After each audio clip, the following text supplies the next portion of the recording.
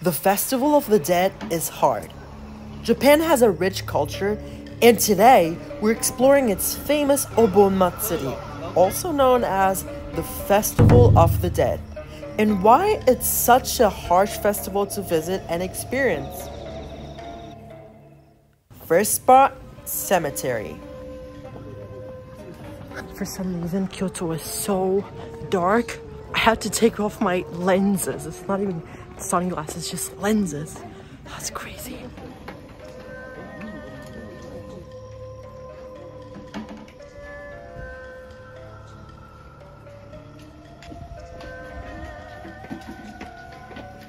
In this first spot, we are at the cemetery, which is where people bring items, they bring fortunes, they bring food and prayers to give respects to the loved ones and their families that have passed. Also to teach them the way to come back to the land of the living. If you plan on visiting, make sure you're ready to climb a lot of stairs and crowds.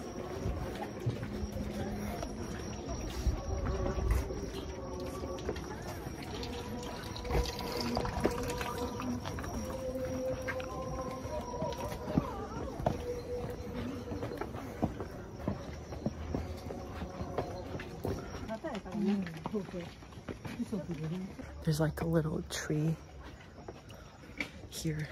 I think it's the most beautiful place for a tree. Wow, that is beautiful.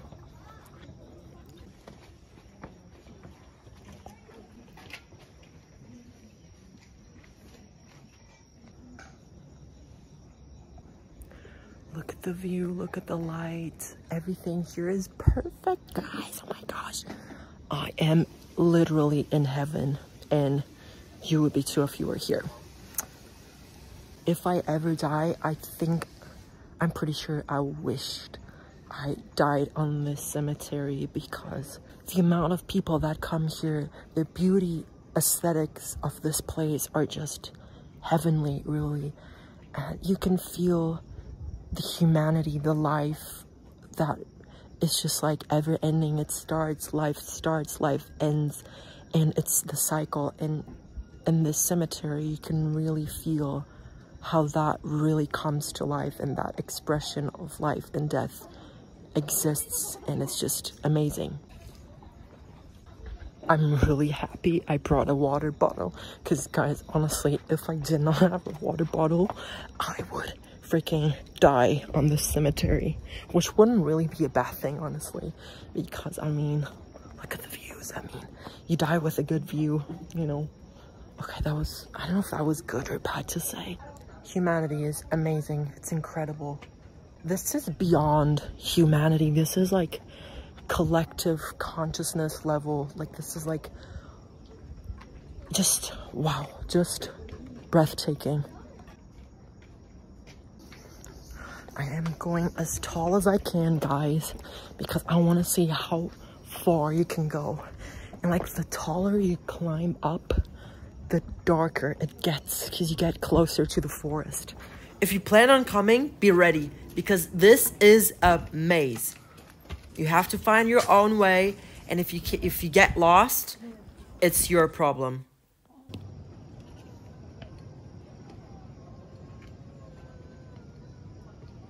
I'm currently by myself. Pedro and Liza left. Liza had a job interview, and Pedro didn't want to stay, because I honestly think he's scared, because, you know, technically the dead people, they come back to the living, to the land of the living, and I think that he was probably scared of that, and that's why he left. But I don't think it's something to be scared of. It's beautiful. It's like the death, the life, the in-between.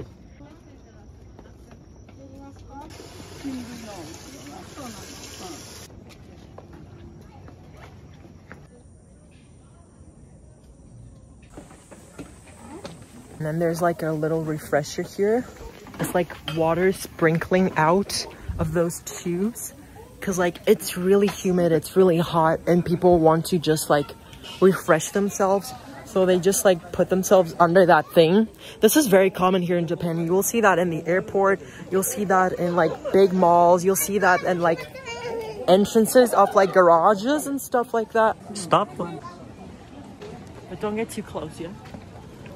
People here come every year to celebrate the loss of their loved ones, and they come here to celebrate their lives, and they light up lanterns to guide them back to the afterlife. And that's why we see a lot of lanterns like this light up.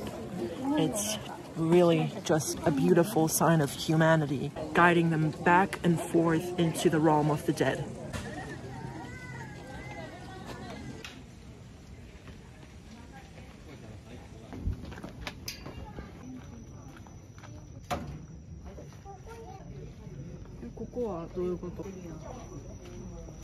It smells so good, guys.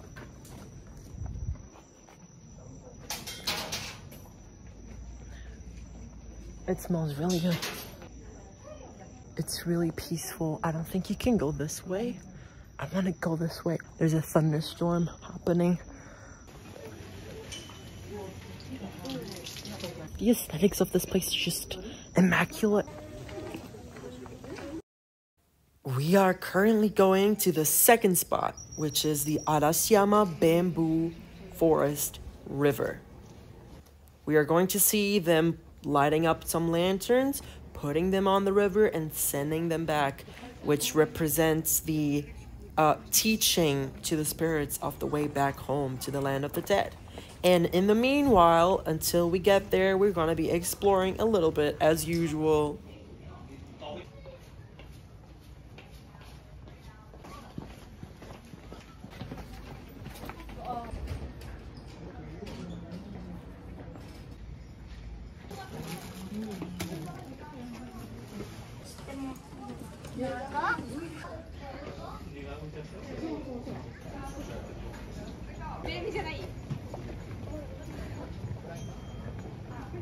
And they have this little souvenir ingredients shop over here. They serve like cold drinks because like we're really up high right now on like a hill with like lots of traditional buildings. So I think this is like a really good marketing strategy for them to like sell stuff, because it's like people are thirsty, you know, like after climbing all of this. And I'm gonna go meet Pedro and Liza back again now. We're gonna go to Arashiyama, the bamboo area, the beautiful area.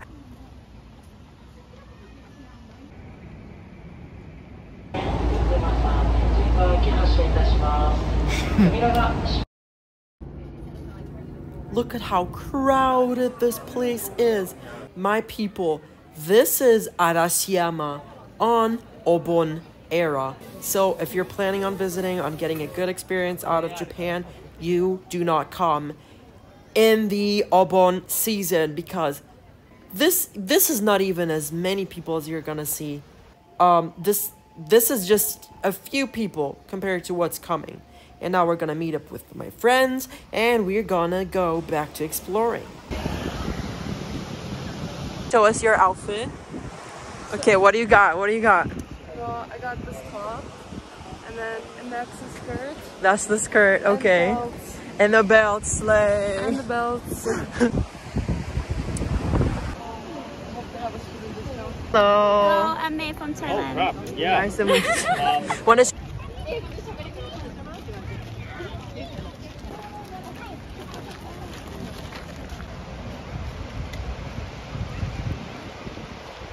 So right now is the final event where we are gonna light up lanterns by the river, and those lanterns are gonna teach the spirits how to get back to the heavens. And that's why we light a lot of lanterns, to represent each spirit that is still being remembered. And now, ladies and gentlemen, I believe that you already understand why I chose the title I did. You guys cannot see, this is way too many people. I have not seen this many people since freaking coronavirus testing sessions. But it is really cool that there is this many people. It's a good thing. Wow. And this, dear weirdos, is the harsh reality of the Obon Matsuri. Guys, I'm gonna take you with me to my little adventure, trying to see anything because I cannot see a damn thing. Hello. 哎，我真的有，真的有，能上得上，真的可以。橋の上から見てみてくれるかな。橋の上から。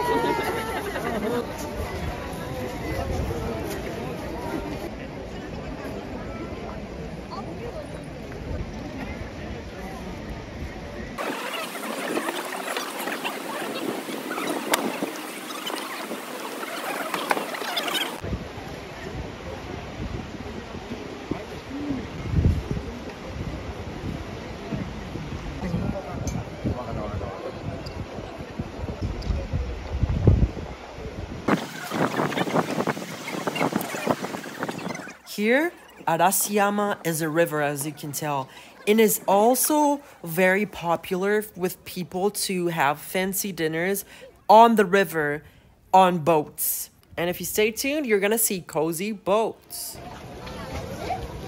We're going through the mist. All right, let's go get the mist.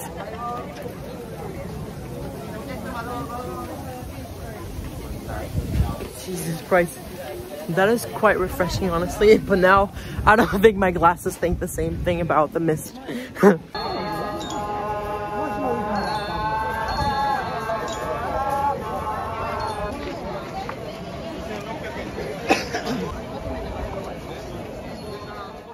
I really like this vibe. Imagine you're a kid and it's summer holidays and you're coming here with your family and your cousins and you're getting these snacks and it's hot outside and you get a little ice cream. Whoa, first sighting of a cozy boat. Check 1.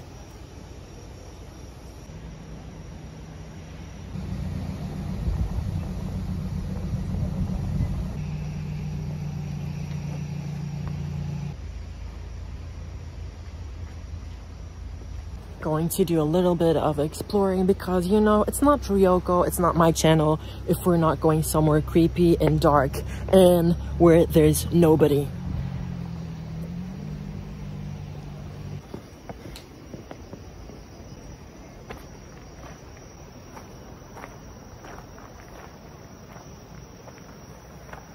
I swear to God, there's nothing better than ambient lighting. Just guys, look at this. There's nothing better than ambient lights. Like, if there's like darkness and then there's like a like colored light, like a warm colored light, it's just like there's nothing to compare to that because it's just like it makes you feel so cozy because it's like the unknown is like the darkness and then there's like a little bit of light and it's just like to me that's just like, guys, look at the view from up here. It's so quiet in here. Nobody. A spider. That's a big, massive spider. Jesus Christ. Do you guys see that? That is the biggest spider I've ever seen. Okay, that is a lie. That is a big lie. Jesus Christ. Okay, I'm gonna go. Okay. The spider just threw a web at me. I'm just gonna go. I'm done with this. Freaking insects all over the place.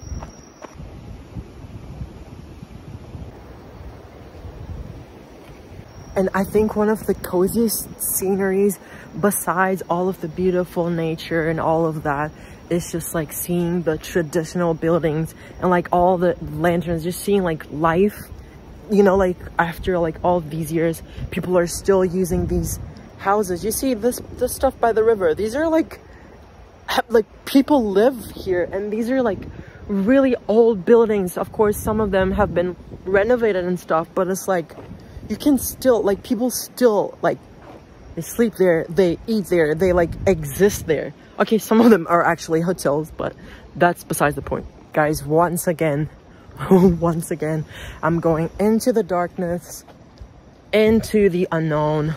I somehow always end up, my god, Jesus Christ, I just got scared with like a cameraman was like crouched.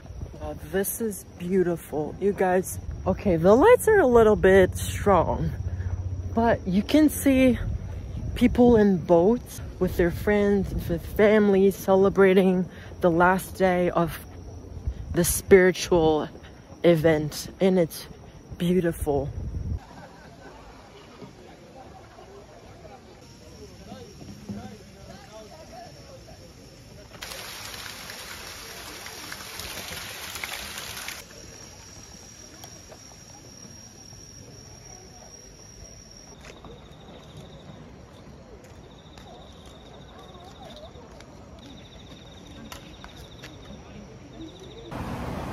You guys cannot see anything, but right now the mountains are like being lit with 5 symbols, and it takes 30 minutes and then it's over, the festival. You guys see that? Is that a UFO? Because that looks like a shadow. And the way it's blinking, it has like shapes. Like, it's like an ellipse. It's got, wow, that is weird. That is weird. Oh my gosh. UFO caught on camera.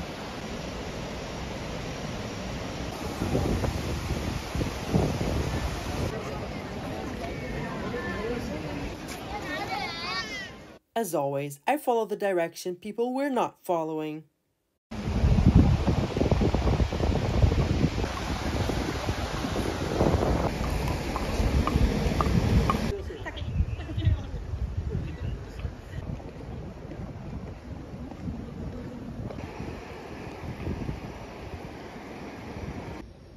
There's like tiny fishes in this thing. Oh my god, they're like really audio sensitive somehow. They were like over there before I made a lot of noise. Those fishes were like clustered at the light, and then as soon as I spoke, they were like, hell no, I'm not gonna do any of this. I didn't sign up for any of this before I became a little egg, a fish egg.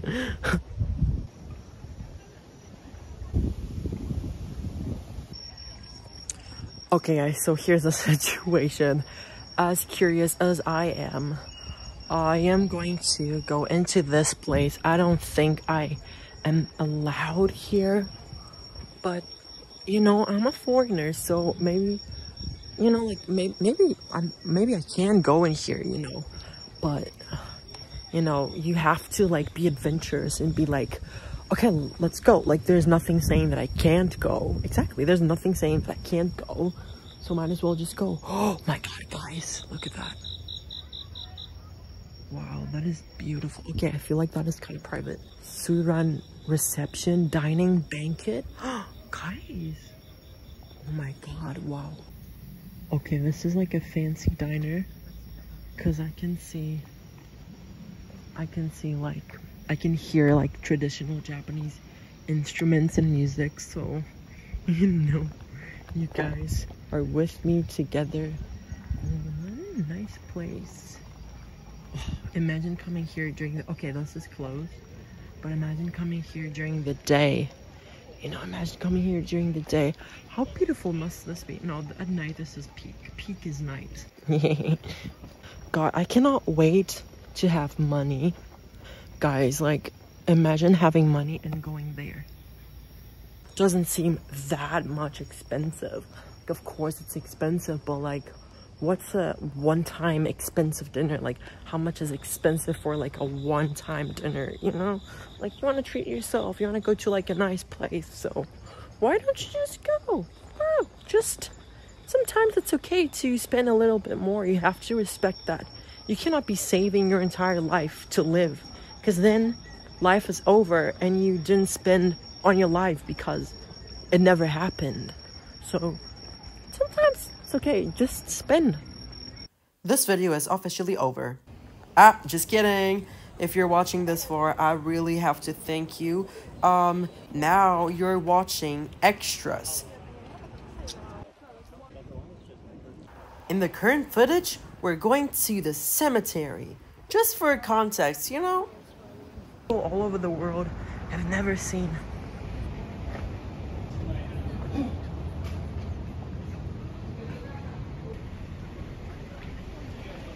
We are currently going to the first event that's gonna happen on the cemetery.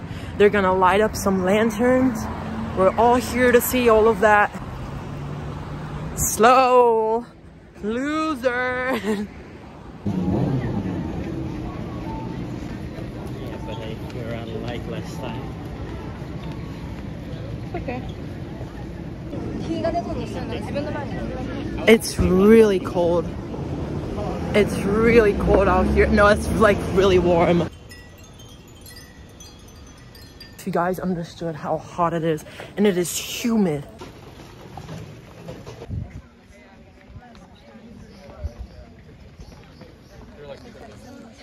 And now we're going to the second spot, which is the Arashiyama Bamboo River.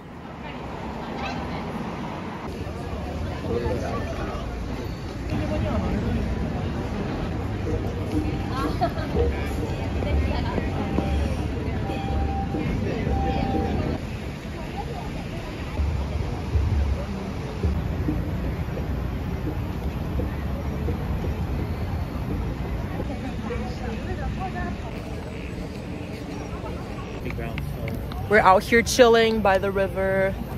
The views are nice. The people are better. Hey. We're chilling. So local. So local. We're like from here. We've been here. We've been here for like a year. Well, I've heard doing that exact same sentence.